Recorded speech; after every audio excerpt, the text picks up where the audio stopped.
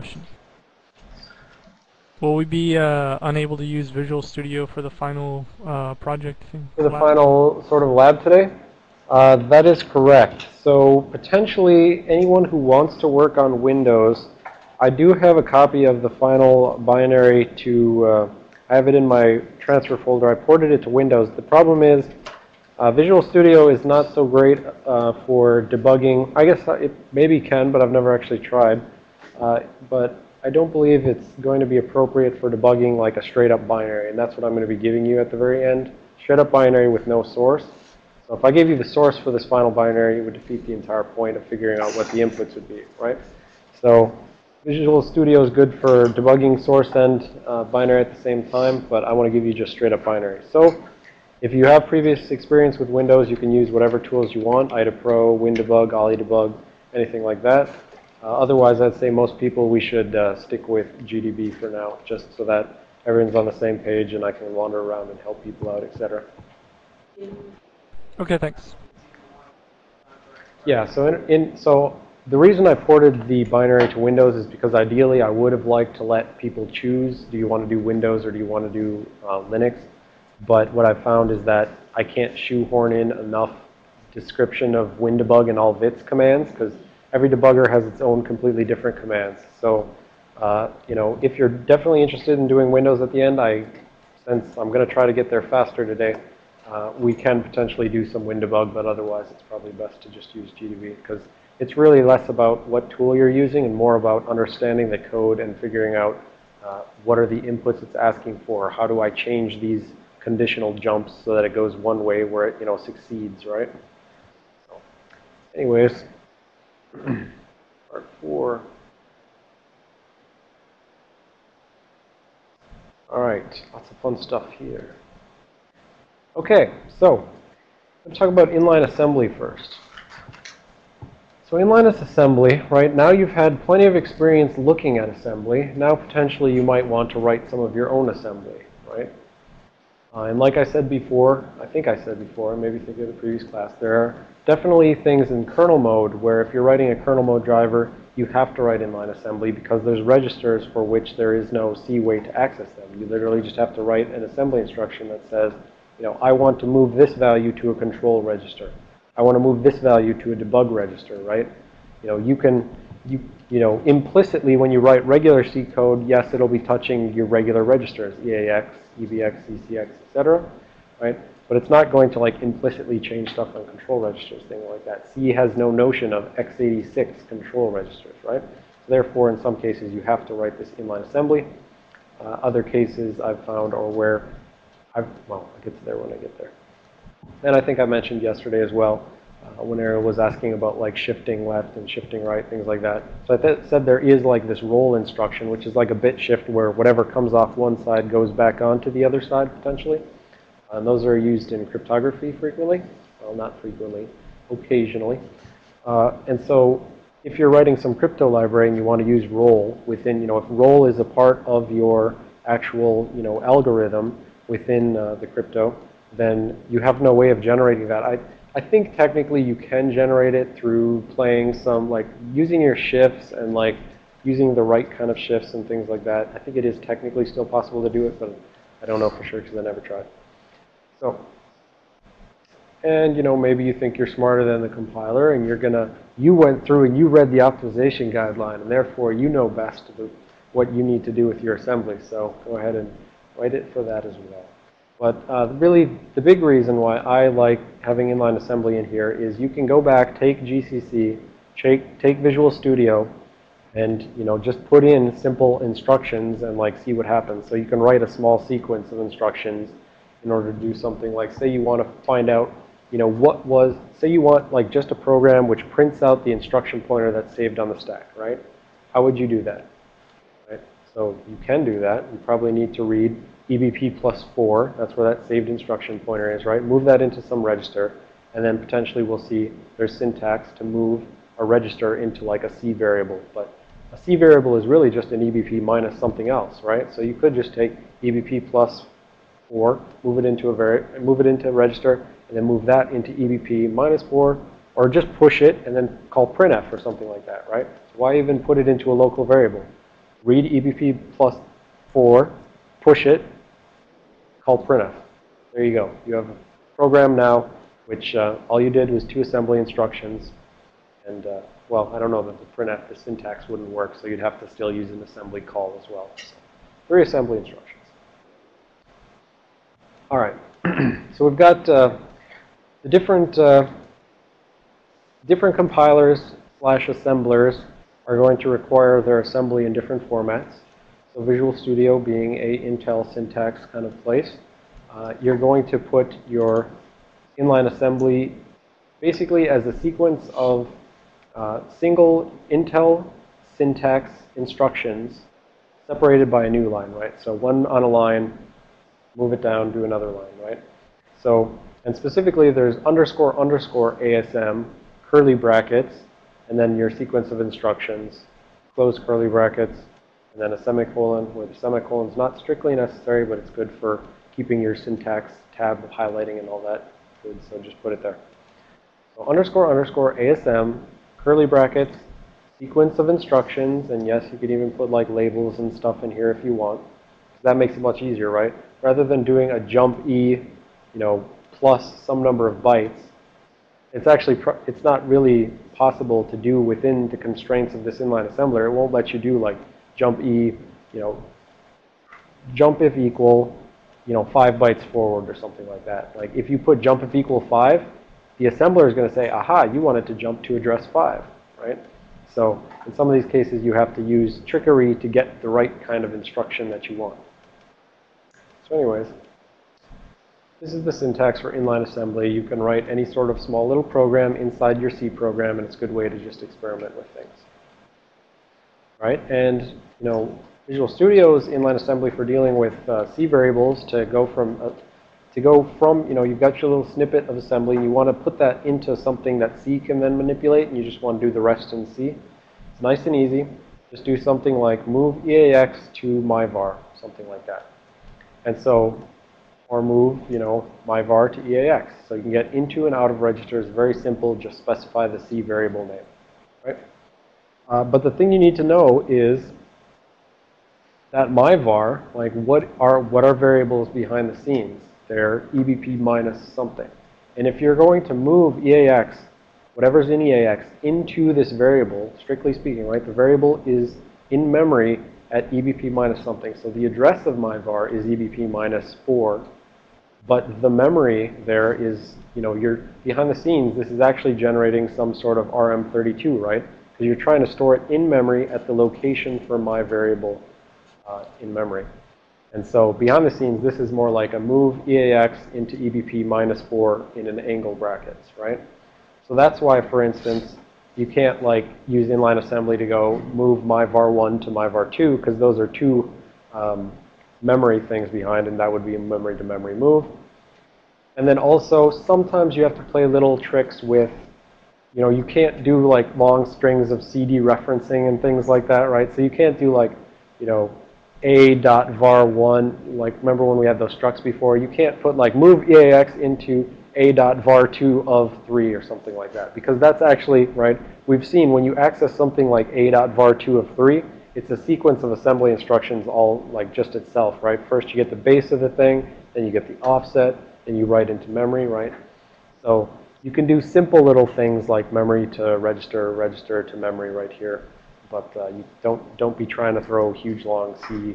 I know that my variable is actually this subvariable of this struct inside of another struct, etc. So simple variables only, please. All right.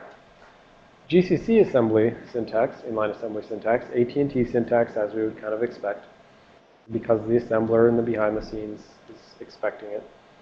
And so here we have ASM, just ASM, no underscore like the previous one. ASM, parentheses, and then we have quotes around each of these instructions, and we even have the /n new line like explicitly stated in these if you want to do more than one within a single ASM thing, right? So if you don't want the /n, you can just do ASM and then a single instruction between quotes, and then do another ASM, parentheses, single instruction between quotes. But because what the compiler is essentially going to do with this is the compiler is going to take this and it's going to grab that and it's going to It's going to maybe so sometimes it'll treat it like its own little thing, and it like won't think about that with respect to the rest of the assembly generated on each side, and it'll literally just take that blob of assembly and pass it to the back-end assembler.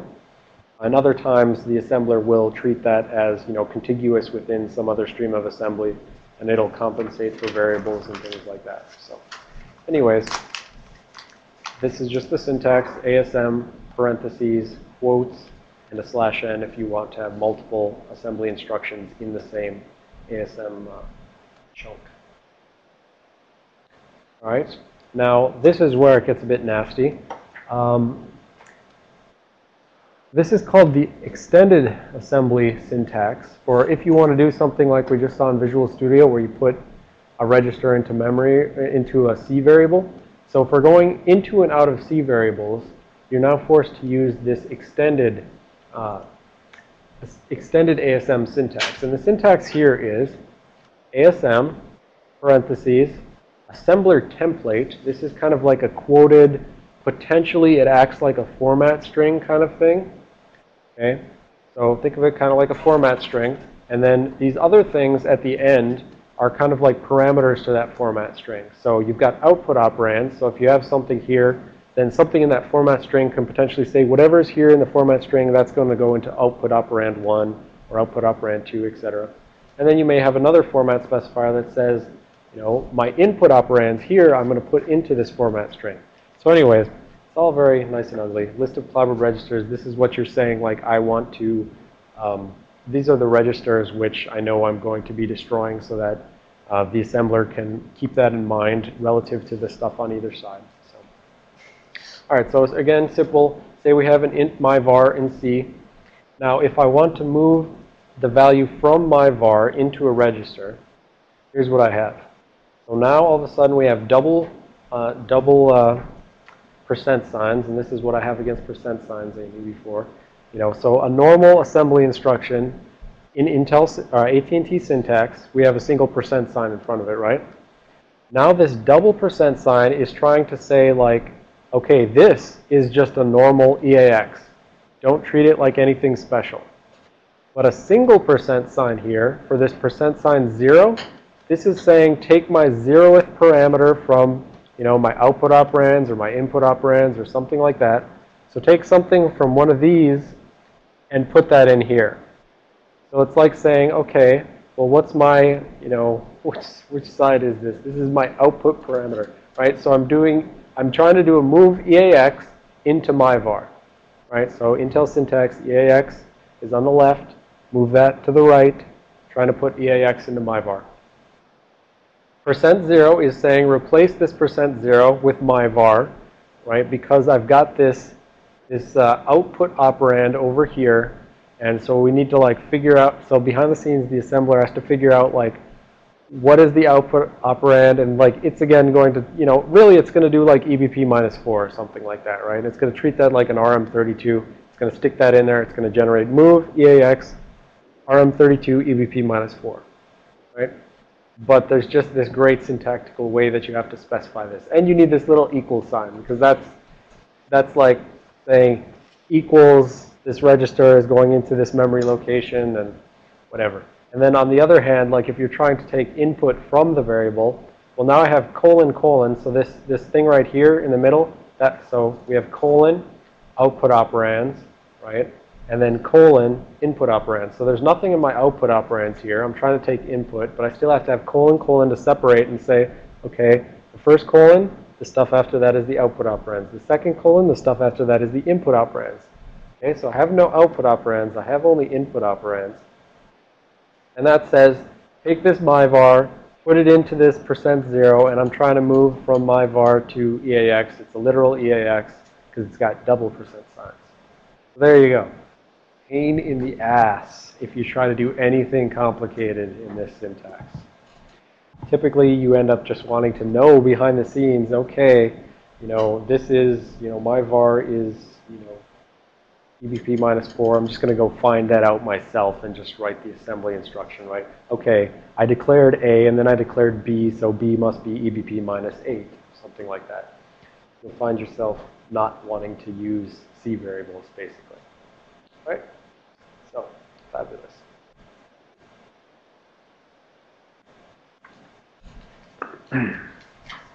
All right. Now, these are kind of useful in some cases. So this gets into that notion that we had before, where there is some sequence of bytes which are interpreted as instructions, right? Different bytes correspond to different instructions.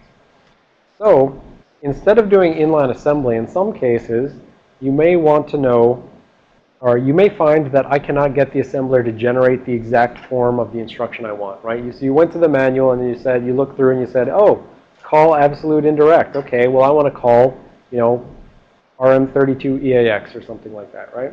And then you try to put that in, and you put like call, and then you put brackets, and you put EAX, and if that doesn't work for some reason, you know, you fight with it for a while, you try different syntax variations, whatever. If you ultimately come up with something where you can't get the assembler to generate the exact instruction you wanted, then what you need to do is basically hard code the bytes for that assembly instruction. And so I found this, for instance, like there was one time when Visual Studio wouldn't let me set one control register, but it would let me set another. So I could like do just a move. It was very simple. It was like move to control register 1 from EAX or something like that. And like it was fine with that. But if I changed control register 1 to control register 0, it was like, no, I don't know about that instruction. But it's like the exact same instruction, just a different variant, right? So I had to like hard code the bytes for what is this actual, you know, variant of the same instruction. And then other times, well, there was another case I can't remember at the moment, though. So, oh, right. So we may see it later, and we definitely see it in Life of Binaries, because I'm working on the virus for that right now, and I had to use this for the virus, and the virus isn't working, and it sucks. But anyways, there's like this form of like, so okay, for instance, that jump -2 that we talked about before, like that infinite loop, so jump 2 backwards. I feel like, no, maybe that one that is easy to do. So it's more like a call 0. So if I want to call 0 bytes from the next instruction forward, and so I call to the next instruction because it's 0 bytes offset from the next instruction. So call 0 is not something I've been able to get the assembler to generate for me in the past. So I just hard code the bytes for that.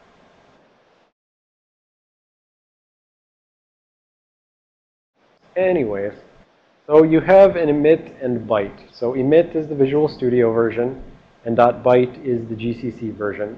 So if I do __ ASM, and then I put in that _emit hex 55, that hex 55 behind the scenes is actually push EBP. So push EBP is actually a 1-byte instruction specified by the byte 55. And I can also do something like, you know, I can just take 2 of those. I can put 2 of those in sequence. And then, you know, I'll emit byte 89 and then E5. And the sequence 89 E5 is move ESP to EBP, right? So your typical, if you looked at the bytes behind your typical function prologue, you'd see 55, then 89, 89 E5. So proving that, oops, that's not it.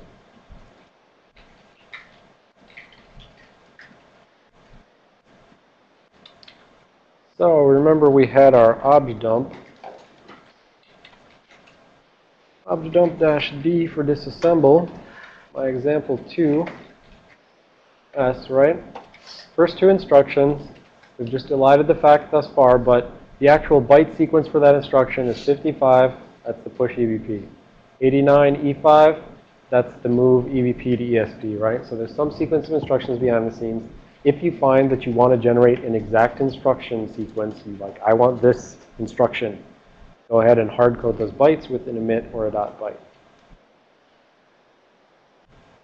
So different syntax for the same thing. So in the ASM one, at least the .byte, you can put a bunch of those all in the same ASM block. All right. So now comes the fun part, because I've repeatedly misled you, and it's time to read the fun manual. Well, this is by definition the fun part. Okay, so at this link, that's where the actual Intel manuals are. Just the high-level overview is that Volume 1 is just kind of a summary of a lot of stuff. And this is actually where I really like to bring up, my stack of manuals like this big.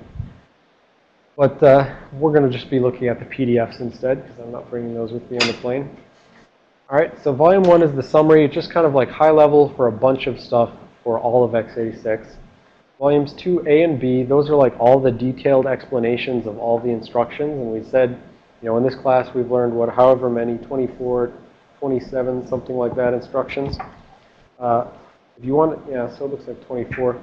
If you want to see all the various instructions which do, one little specific thing, you can go look at 2A and 2B to find those.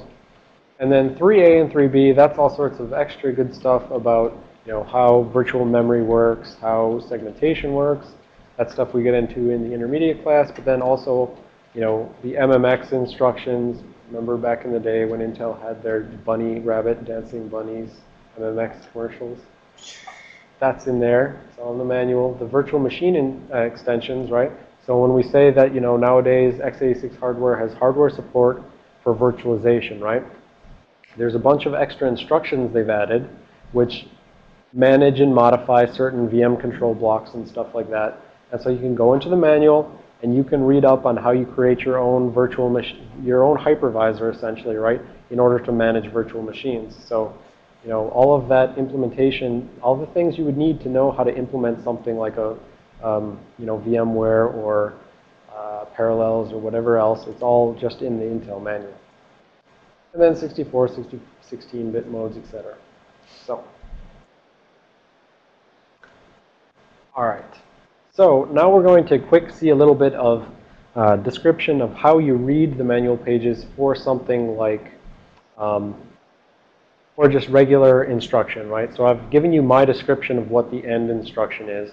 But now we're going to go and see what the manual describes it and how you interpret its description of the manual. And so you actually have to read the manual to read the manual. There is this section 2A, section 3.1. I mean, it could be a different number in your versions, but you have to read that first, and that'll tell you how to interpret the rest. But I'm going to give you my little summary. So here's a simple instruction that we know is pretty easy, right? And instruction. And here I said, you can have destination operand can be an ARM32 or a register. And the source can be an ARM32, a register, or an immediate, right? So we've got some combination of these other than you can't have ARM32 and ARM32. This is what the Intel manual says, right? So there's a bunch of different forms, and you have to be able to know how to come in here and say, what am I looking for? Like, I want to move an immediate to, an immediate to EAX, or I want to move an immediate to just any arbitrary memory, something like that. And then once you find the form that you want, then you can figure out like what bytes it requires, etc. So we'll go through this kind of line by line. So the first thing, just slicing this down to a little subsection of the very beginning of the manual page. We have what looks like 4 different versions of the assembly and instruction dealing with different sizes. So we have an immediate, whatever. But this last 4th one, we're not going to care about that. That's the 64-bit size. This is using this RAX. That's the 64-bit version of EAX. So we're not going to care about any of this because it's 64-bit. So cancel that out. And so now we're going to focus on these first, what look like 3 forms, but which are actually kind of 2 forms, but which are actually kind of 3 forms. All right, so the first column is the opcode column. So this is where I said, the behind the scenes, there's going to be some sequence of bytes which actually specifies how you encode an instruction, right? So for these AND things, they either start with 24 or 25. And then they're either followed by an immediate byte, this IB, immediate byte, or an immediate word, or an immediate D word. So I said before, immediates are those numbers which are hard-coded into the instruction stream. So I could see like 24. So I guess I say right here, if I saw, if like the very first thing in my instruction stream was 24, and then I saw 25, I would think this is an AND, 25 with AL, something like that, right? Because this immediate byte is being ANDed with AL. I'm skipping ahead, but I'll get there. So This is just saying when you see a 24, you should expect 1 byte immediately after that because that's an immediate byte. And if you see a 25 as the first byte, it could be 2 bytes next or it could be 4 bytes next. And we'll talk about which it is and why it would be either one of those next. Yeah, so I guess I talked about it already. All right, so here's the problem, right? We have ambiguity. If I'm a disassembler and I'm walking down my instruction stream, and the very first instruction I get to starts with 25. Okay, I know it's an AND instruction, but how do I know whether the next 2 bytes or the next 4 bytes are still part of this instruction, right? Is this instruction 3 bytes long or is it 5 bytes long? Right? I don't know just based on this because it's saying, well, 25 can either specify ending with 2 bytes or ending with 4 bytes. And so the simple explanation which I'll give, basically, which I think we get a little more detailed in the next class. The simple explanation is basically this version right here, this 25 with the 2-byte version, that was the original 16-bit version when Intel was still a 16-bit processor, right? And so nowadays we're 32 bits. And so when the processor is running in 32-bit mode, you should be expecting this 25 to be interpreted like a 32-bit immediate afterwards. So if the processor is 32-bit mode, treat the resulting immediate like a 32. Otherwise, if the processor is in 16-bit mode, treat the next thing like it's going to be 16 bits. And so when the processor restarts, for instance, if you reboot your CPU, processor starts in the 16-bit mode, and that's kind of like what DOS and things like those ran in. But then eventually the operating system bootstraps itself into a 32-bit mode, and that's what Windows runs in. So this is my, high-level, wishy-washy kind of explanation, but you should just think that like in a normal operating system, it's bootstrapped itself into 32-bit mode, and only like immediately after something's rebooted is it in 16-bit mode. So whether it's 16 or 32, that's how the processor interprets these. And then basically, as far as the disassembler is interpreting it, right, if you're IDA Pro, you basically just have to ask the user when they start it. You say, do you want me to interpret this as if it were 16-bit assembly, like as if the processor was in 16-bit mode? Or do you want me to interpret this like it's 32-bit assembly? And most of the time, you're looking at Windows binaries. Windows runs in 32-bit mode, so usually you're disassembling at 32. Therefore, IDA would come along, see, 25, and it would know the next 4 bytes. That's going to be an immediate, and now I'm going to go to the next byte after those 4 bytes and find out whatever instruction that is next. That's kind of how a disassembler would disambiguate that. They basically leave it on you and say, what do you want me to do? You want to pretend we're in 32-bit mode or pretend we're in 16-bit mode? Because we're not actually running if we're disassembling, right? We're just trying to interpret. The CPU knows what mode it's in, so the CPU knows which way it's going to interpret it.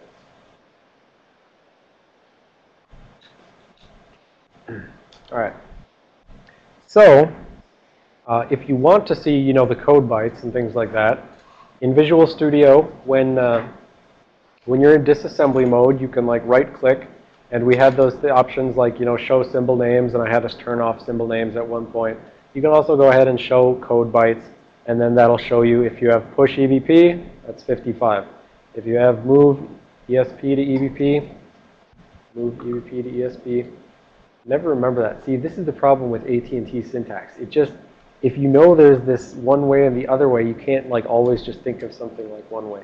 So if you move ESP to EBP, that's going to be that 89E5. All right. And I can't find a good way in GDB to actually show the code bytes. So typically what I do, so if you use, so one way you can do that is just use objdump. Right, so objdump did it. You just have a copy of objdump off to the side. That'll show you the code bytes. Otherwise, if you're actually like in GDB at the time, I would do something like, okay, well, here's main's address, and I want to see, what the code bytes are for push EBP. The problem is, if I do this, I don't know like how big it is, right? So I can do x/5 hex byte, and then like the address of main or something like that. Okay, and that shows me 5 bytes, right? And I know there's 5 bytes there, but I don't know that like the first byte is the push EBP, and the second 2 bytes are, that. So There's probably a way, I just don't know it, how to show the... So I've looked it up, and I've seen ways that it says should work, but they never work. I guess this is a new VM, so I should go look it up again and see if it works with this one. But anyways, that's what ObjDump's for. Except for those of you who have to do the hard version of the lab later. ObjDump will help you not. No, it will, unless you do the extra hard version. So, all right. Anyways, all right. So that's the first column, opcode, right? The actual opcode is just, this first part of the byte, and then we're saying then there's going to be some extra bytes tacked onto it. Instruction, this is sort of like how you as a human interpret this thing, like what it's going to be displayed as by a disassembler or, a debugger, etc. And so this is what we've been looking at thus far. Instruction is just something like, so you fill in this immediate 32, for instance, right? So it's going to be and EAX and then, 0x FFFF 1, 2, 3, whatever. So it could be either like that, or it could be, a 1-byte version and AL and then hex FF or something. And this RM32 that I've been talking about thus far, you don't see it here, right? But when we expand our view of the manual page, the RM32 comes from this column, basically. You'll see RM32 in this column, and that'll be your little key indicator to say this value, which could be on this side of the instruction, could be, memory or a register for that format that we talked about. 64-bit mode column, we don't care about this because we don't care about 64-bit, but it's just telling you whether or not the opcode is still valid in 64-bit. Compatibility or legacy mode is, again, something we don't care about. Just telling you whether or not an opcode is valid in 32 or 16-bit mode. Like if you have an actual new 64-bit thing, is that backwards compatible, for instance. All right, and then the description is just a little simple description. This is where, for instance, if we go to the jump instructions, this is where it'll say jump not equal is jump if the 0 flag, is 0, something like that. So this is going to be a simple little description, and now we're actually using infix operators, if you will, right? So EAX and 0x FFFF. All right, so now here's an example of AND where we actually start using the RM32. So I just moved down, I slid down our little window a little bit in the multiple forms of AND that exist there. And so I said, okay, there's a couple forms. We have one that starts with hex 80 and then another that starts with 81. And we see, again, this is just one where there's ambiguity. It could be a 16-bit version or a 32-bit version, but just assume it's going to be the 32-bit version for anything you're going to see most of the time, right? Unless you're disassembling DOS things, something like that. All right, so we have AND with an immediate and then an RM8. And so this is just saying I'm going to have some sort of address which, specifies memory, and I'm going to go out to that address. I'm going to pull in that value. I'm going to AND it with the immediate, and then I'm going to store that back out to that address, right? And I'm pulling in 1 byte because this is a byte. It's an RM8, right? So it's saying I'm going to have some 8-bit sized thing, and I'm going to have an 8-bit sized immediate. I'm going to AND them together, and then I'm going to save them back out to that same place that I got that byte from in the first place. Right. So that's the roughness here. That's the rough idea here with these RM32s and RM16s and RM8s and stuff in this instruction column. But then we have, if we want to know how do I specify in bytes this, if I want to write and, brackets EAX 0x FFFF00 or something like that, how do I actually specify those bytes? Well, it starts with 81, and then there's something, this /4, we don't know what that is, and then it's followed by 4 immediate bytes hard-coded into the instruction. So the question is, what is that /4? And unfortunately, I can't get into that in this class because I have to go then show you multiple tables, and this is why I've treated the RM32. I just call it like, an RM32, but it's really, this /4, for instance, could be 1 byte, it could be 2 bytes, and the combination of those are what lead to those increasingly complicated base plus scale, index times scale plus displacement, right? So a simple form of that might just be 1 byte. But if I want to then get complicated, then it may turn into 2 bytes plus a displacement or something like that. So that's why I'm not going to get into that here. Yep.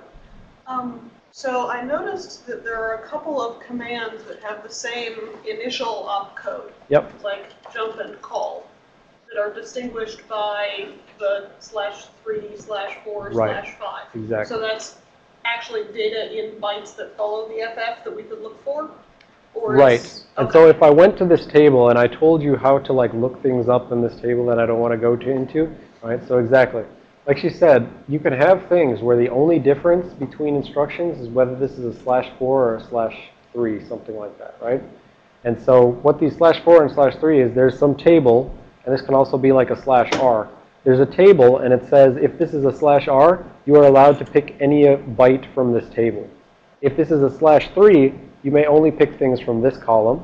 If this is a /4, you may only pick things from this column. So that's where the difference comes. So a call and a jump may start out with the same 2 bytes, but then if the next byte is a byte which is only in this one column of this other table, you know this must be a call or a jump, right? And if it's in this one, it must be the other thing.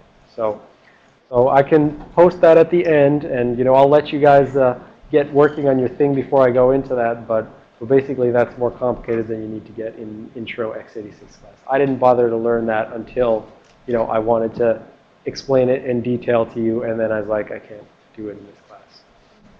So.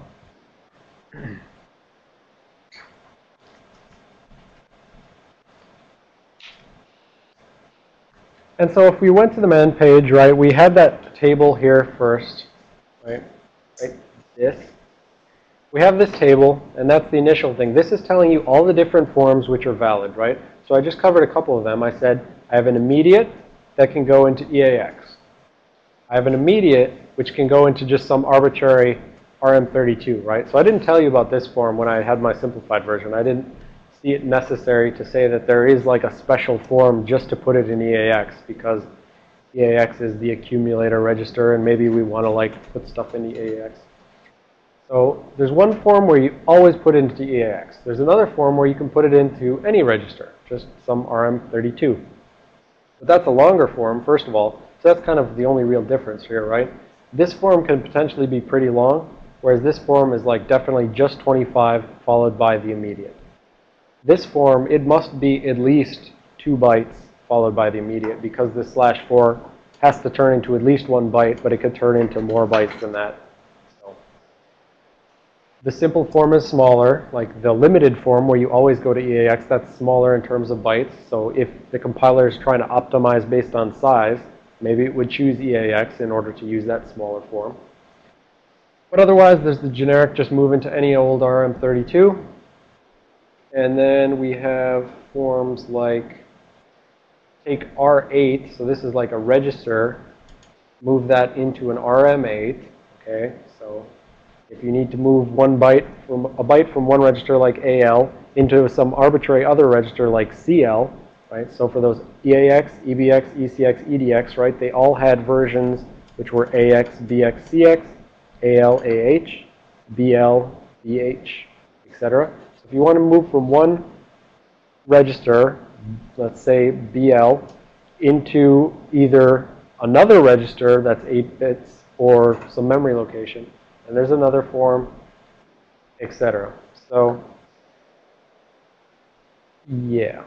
Oh, and then finally at the bottom right, we have a form that has an RM32 on the other side, right? So you can take from memory. So you do take some register, and it with a memory location, and put it back into the register. So this basically, the groupings of these basically is telling you what all the possible valid forms are. So as many unique combinations of these there are, that's how many AND types you have.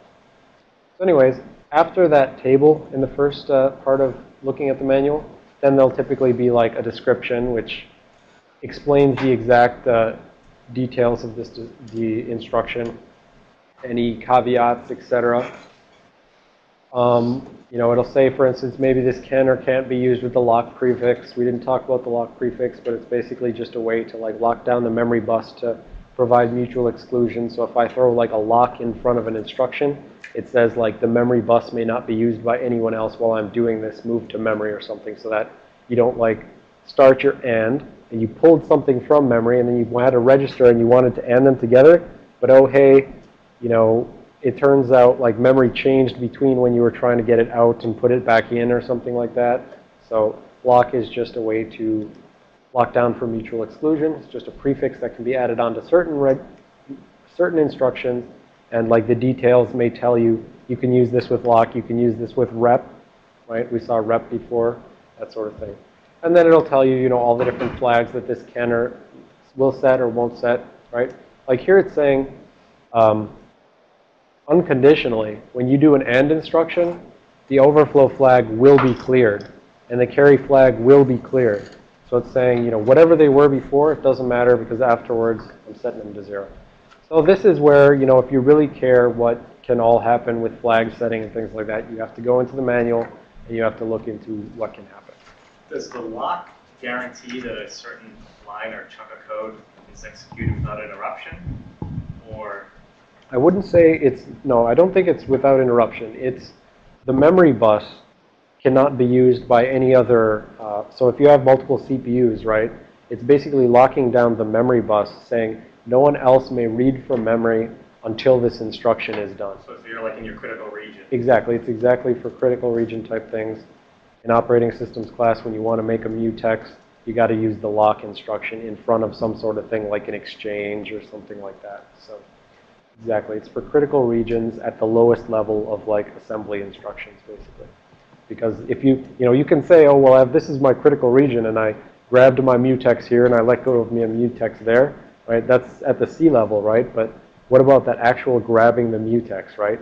That in and of itself is something which can potentially be preempted in the middle as all the stuff's going on behind the scenes in the hardware. So anyways, here's that JCC, one of those 4 pages of jump variants that I talked about. And so I just wanted to point out that, you know, one, you can definitely say that things are equivalent if they have, for instance, the same opcode, right?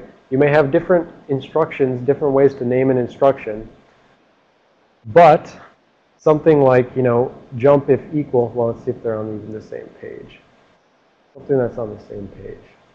Find 2 that are the same thing. 72 and 72, all right?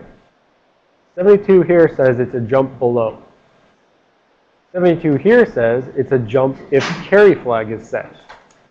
All right, so now we have at least some notion of what below means to the hardware. Below means carry flag equals 1, because these are the same exact instruction saying jump below. You would go over here and it says jump short if below. And it says in parentheses, well, to me, below means carry flag equals 1. And you have just a different mnemonic where you could instead say jump if carry. So that's where I was saying before, you know, when we have like those compares and we want to like put that abstract box between them and we say, okay, what's the next conditional jump? Is it a jump below? We'd put like a greater than sign. If instead we wanted to go through and figure out, you know, what flags does this compare set, because what flags would the subtract have set, then we could say, okay, did the subtract set the carry flag? Which it would basically if it had to borrow 1, I think. And so if you want to do things straight up based on flags, then this will tell you what all the flags are that are checked when you're going to do some jump. But most of the time, like I said, I find it easier to think about below and above and less than or equal to and stuff like that. And again, just some other examples. 77 is jump above. 77 is also jump if not below or equal, right? So above, same thing as not below or equal. And above, again, is signed, unsigned, right? Above and below are unsigned notions. Less than or equal are signed notions. And again, which mnemonic is actually displayed is entirely disassembler dependent, right? The disassembler just says, well, I see a 77. As far as I'm concerned, that's a jump above. And another disassembler may say, if I see a 77, that's a jump not below equal. There's really no rhyme or reason to that. That's just whoever coded up the disassembler, they got to choose what they wanted to display stuff as. All right. Now, did I go like too long? What time did we come back from lunch? So it's like almost 3. Did I give you a break at 2? Did I? Okay, good. All right. We're going to keep going. Here's just an example. So last night, I asked you to do the homework where you go find some new instructions. And so the utility of going and reading the manual is for those sort of cases where you're just playing around, you want to find some new instructions, you want to figure out what is this doing. Like, so I created a new instruction by some combination of C code, and what's the purpose of this? What is it actually doing? Well, actually, Dave, I should say that behind the scenes, I looked up that 99 for yours, and it's not actually a clear thing, right? So this is, I'll now do 2 examples of this based on the new instructions that came in today. We'll just start with this here. So if we go back to example 6, like one easy way that you can potentially get new instructions is just playing with signedness or unsignedness, right? Because I said the hardware doesn't care. The compiler is in charge of generating the correct instruction sequence so that it actually outputs something which maintains signedness or doesn't care about it, right? So originally I had unsigned into A, B, C, and we just did like a multiply and divide, and those turned into shift right and shift left, right? If I turn those into integers, so signed numbers now, and I'm doing a multiply or divide, now the hardware has to generate instructions that say, well, if this A, B, or C turns out to be some negative number, and I'm like dividing the negative number, so I'm shifting it right, I want to make sure that it like doesn't have those zeros put in at the top. Because if I, so if I have some negative number, if I have a signed number and it happens to be negative, like we'll say the most negative number, which was 8,000,000,000, right? That was negative 2 billion, whatever. Negative 2 billion, right? So in binary, that's 1, 0, 0, 0, dot, dot, dot, dot, dot. Right? Bunch of zeros. Take each of those, turn those into 4 zeros, right? If I have this negative 2 billion, and I want to divide this, I want to shift this. If I shift this by 2, it better not be 0, 0, 1, 0, 0, 0, 0, 0, right? Because negative 2 billion divided by 2 better be negative 1 billion. Or, well, that was divided by 4, so let's turn that into a divide by 2. Just move it one place, right? Negative 2 billion divided by 2 better be negative 1 billion. And if I put a 0 up here, that's definitely not a negative thing anymore, is it? Right? But if I put a 1 up here, it turns out that is a negative 1 billion still.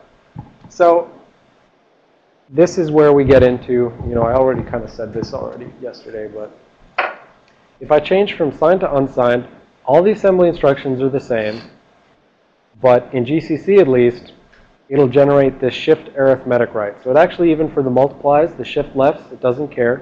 Because shift arithmetic versus logical left is the same thing.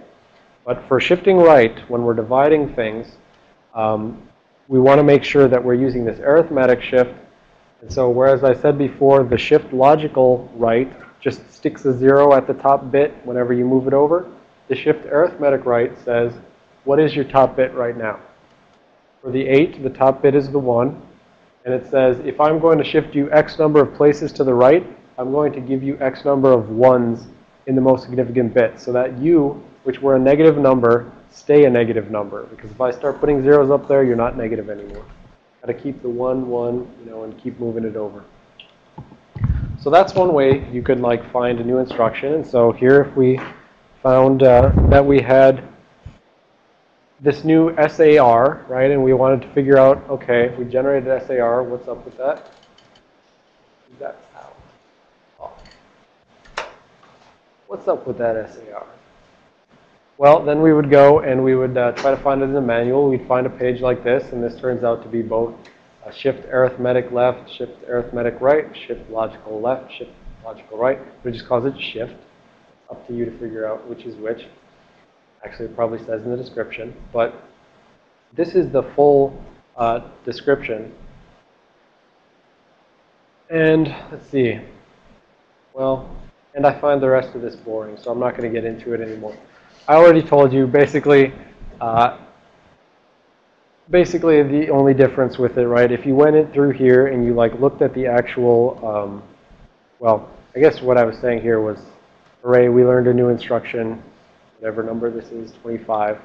So we now know shift arithmetic right. The only difference with this thing is, right, we put ones. If the most significant bit was 1, we're going to put ones in as we shift over, right? With a shift logical right, we would put zeros always. We just put zeros as the most significant bits for each shift. And then you can go and read this on your own time, the detailed description of why exactly it makes like 5 more instructions when we're doing it signed. All right. Variable length instruction. See what else we got here. Okay, good. Okay, one last thing I want to talk about before we get into the choose your own adventure portion of this. So variable length instructions, we already talked about this a little bit. We said, so now we know that behind the scenes, these instructions can be specified by 1 byte, 2 bytes, right? So push EBP, 1 byte. Move EBP to ESP, 2 bytes. So this kind of has some interesting implications for security things. Most importantly, like the point here is, if you jump into the middle of some instruction stream, right? If you somehow get the EIP to just like point at some place that is not actually the beginning of the instruction, CPU is not going to care. It's just going to say, I see this first byte is whatever, you know, that's the opcode for whatever instruction. Therefore, I know now I have like 1 or 2 bytes afterwards, and then I have an immediate afterwards, etc. So the CPU really doesn't care, right? That goes back to all of our, you know, von Neumann architecture, so that I can act like I'm cool because I know von Neumann architecture. Data is code. Code is data, right? The CPU doesn't care. It'll execute data just like it's code. It'll just interpret it as a sequence of bytes because we said our code behind the scenes is just a sequence of bytes. So one issue here is, well, let's say one very simple issue is, let's say I'm at an instruction, and I want to figure out what was the previous instruction immediately before it. I have absolutely no way of figuring that out other than brute forcing it, right? So I have some instruction stream. Here I am in GDB. I'm going to, you know,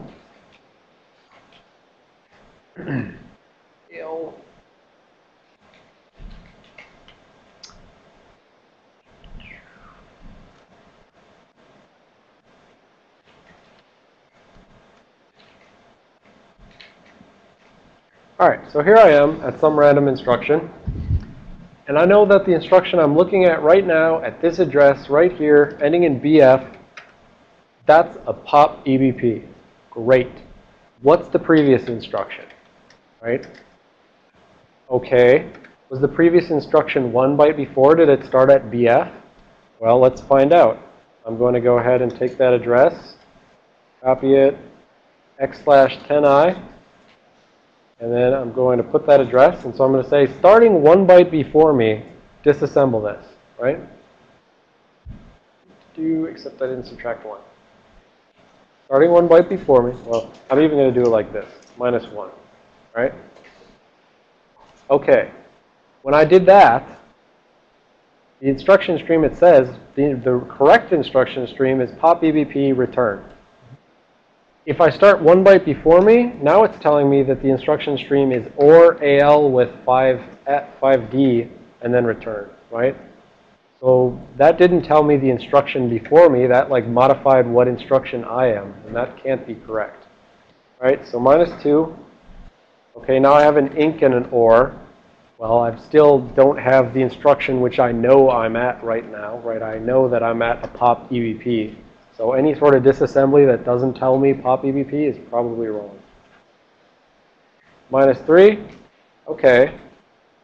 Now I got something. I got add, and then I got pop EBP. So maybe that's right. Maybe there's an add instruction immediately before pop EBP. Or maybe it's not right. Right? Maybe let's keep going back. oh, well, okay, so add and then add. Okay, well, that seems like maybe now I have a little bit of confirmation, right? So I have at least two things that tell me if I just keep going back, eventually they keep saying that there's an add right before me. But maybe there's not. So I don't know. So the point is, I could just keep doing things like this, and maybe eventually I could find something that gives me a completely different instruction immediately before the push EBP, pop EBP rather. Where's I at? Now I'm very curious if I can find something different. It's within the realm of possibility, but it probably won't happen. So anyways, this whole multi-byte instruction thing means that for any given memory address, even if I know that that is code there somewhere, I know this range is code, something is code there. I can't say necessarily where the instruction stream begins. Like if I don't have something that says like, well, they're jumping to that right there. Okay, well, if they're jumping to that, that's probably where the instruction stream begins, right? But if I don't have any sort of frame of reference, and I know like a bunch of the blob of data is code, I can't necessarily say what the real code is, right? Because I can interpret it different ways depending on where I start. And the first byte may not necessarily be the best place to start. So anyways, this has a few implications like that, basically. Remember, back in those RISC architectures, they were all nice RISC architectures as long as it's aligned by 4, these 4-byte instructions, starting at 0, right? 0, 4, 8. So you could always say if something's aligned on 4, that's the instruction that we're looking at right now. So this is, again, just an example of that. I can print 5 instructions starting at EIP, and this will tell me this is my, correct instruction stream right here. It's all in green. If I do EIP plus 1, I'll get 3 instructions which are wrong, but then eventually the next 2 instructions turn out to be right somehow. They eventually resynchronize. If I do EIP plus 2, I get 2 instructions which are wrong, and then eventually, I get back to the correct stream. If I do EIP plus 6, that somehow lands me at a sequence of bytes which eventually ends up in some bytes which cannot possibly be instructions. And so that's definitely wrong, right? And it turns out that these are like FFs, which are not valid instruction bytes. So this kind of has some implications for doing things like, let's say you wanted to find out whether some code, let's say that you're worried about a buffer overflow and you think someone may be copying instructions into this data buffer and they're going to like jump into this buffer after a buffer overflow. If you could potentially like disassemble them and like look at them, then maybe you'd say, well, this really looks like a normal sequence of assembly instructions and you'd like to stop that. There are some things that try to do that. I've seen some vendors which claim to have patents on things which do speculative disassembly of buffers in order to see, is there any shellcode in there? Yeah. So anyways, all right. So this is the end of the basic stuff. This is where you better ask me some questions or you better know everything. So who's got questions? Anyone on the phone have questions? Anything from any section that you'd like to go over again?